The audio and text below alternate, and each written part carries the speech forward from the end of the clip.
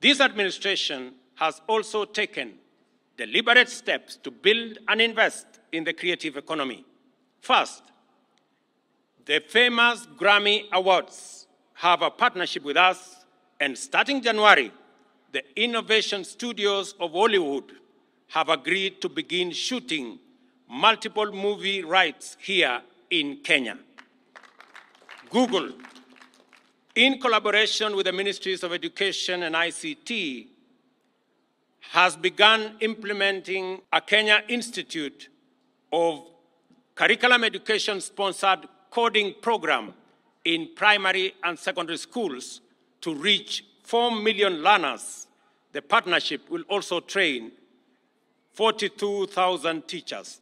I have good news for our creatives and those who imagine and produce content through Facebook and Instagram. Just yesterday, Meta committed to helping creators in Kenya earn money for crafting original content.